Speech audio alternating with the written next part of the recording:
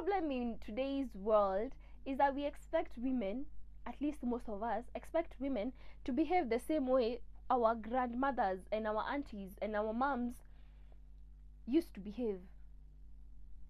You're expecting both of us to go to work, me and you go to work, come back in the evening. You sit there looking pretty or handsome as I cater for the kids, as I make sure food is, well done, as I clean the house. And at the end of the month, I still pay bills.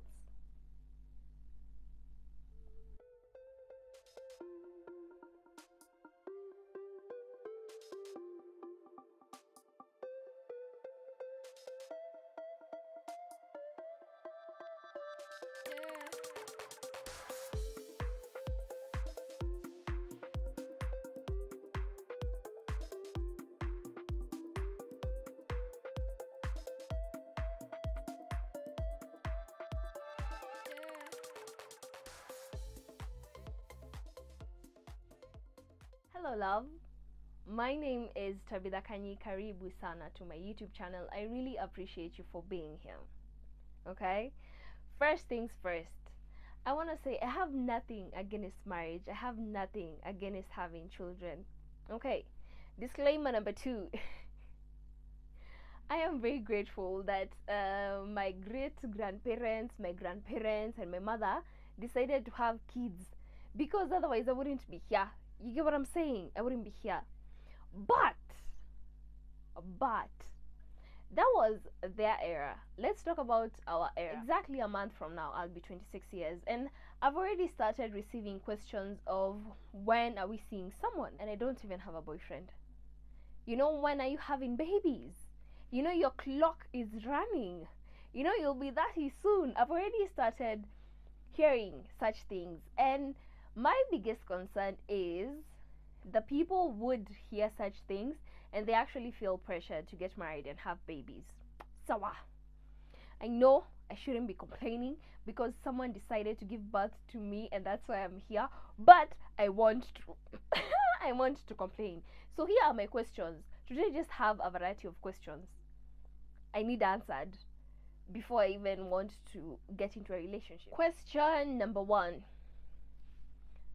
In our grandmothers or some of our mothers or aunties, in their era, it used to be very simple. Marriage used to be very simple. A woman would stay home, farm if there is any farming that needs to be done, have babies, nurture these babies, and take care of the household, right? That was a woman's job. It was plainly stated. A man's job was to go out and fend for the family in terms of money, in terms of food, just making sure this family does not lack in the basic necessities, right? Those two roles were very, very defined, and I have zero issues with that. But in today's day, I, as a woman, am expected to go to school, get a job, get engaged, get married, right? After getting married, make sure the household is well, properly cared for, birth children, go to work, and care for my husband. How am I supposed to be doing that as one person? How? My husband, on the other end, is supposed to provide. Are you seeing the difference between that list? If, hear me out, or this is where the question comes in. I know I haven't asked a question, but if I'm expected to provide in terms of money at the end of the month, if we are splitting bills, why aren't we splitting responsibilities in the household? I feel like at this point, if someone convinces me to get married, I just want a roommate. We are splitting everything half-half. I cook, you clean. I pay school fees, you pay rent. You get what I'm saying? Because otherwise, it's just pure torture. Do everything while my husband is seated there watching football. How is that fair to me? If someone told me to have a baby today, where are my maternal instincts? How am I supposed to take care of myself and take care of another human being when I still have not figured the right way or the wrong way to take care of myself in 26 years? There's something called being maternal. It comes out naturally. Okay, there are two types of women in this world. There's a woman who will wake up and dream ever since they were kids. These women will wake up and dream of having a luxury wedding and having babies and a family. And this is the kind of woman, by the way, who will not pass by a child crying and not want to help that child, or who will see a child that is not even hers doing some weird stuff like collecting needles, and then they'll tell that child to stop. And then there's woman category number 2, who has never dreamed of such things, who sees a child as a burden. So how is this woman supposed to have a child? Because society asks them to have a child.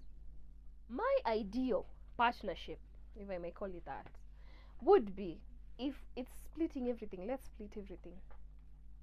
If you want me to help you pay the bills, well and good, but you're also helping with the chores and raising of the children. You know, if you don't want me to help with the bills, then now you can come and start complaining, or you're coming home and the children are not fed and there's no food on the table. But otherwise, if it's a 2-income household, me, I don't understand why I should be a modern day slave for you. That automatically means, as a woman, in those standards and expectations, I have 2 jobs. I have my 9 to 5 or whatever job it is that I have, in order for me to help the man pay the bills, and then I have work at home. So I don't want 2 jobs. I honestly do not. Right? I don't. And I don't feel motherly. I do not. At least not yet. So how am I supposed to start answering this question of when are we seeing someone, or when are you popping out a baby? Can we put some things into consideration, please? We're in the 21st century. We can't be expecting women to behave how they were behaving in the 19th century. I fully understand and grasp marriage is never 50-50. There's gonna be 50, 40, 60, 20, 80, 30. It's never gonna be fully 100 from each partner, right? But why is it that in the olden days, right, when men wanted an extra wife, they would just go and get someone else, bring them in this household, okay, so that we know we are 2 wives in the house.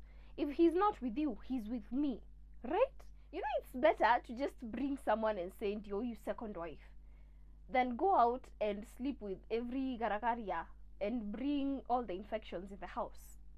Like, how am I supposed to tolerate this? How? Please, here. What was the moral of this story? Oh, I don't have a moral of this story. I just had questions.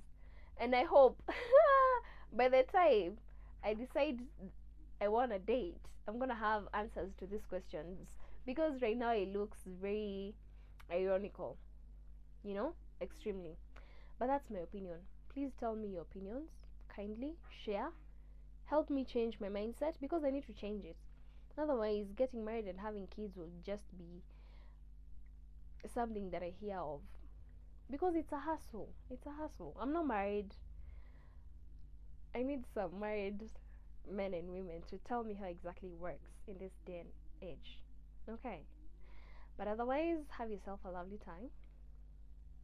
Keep yourself safe and love yourself. And I will see you on my next video. It's at night.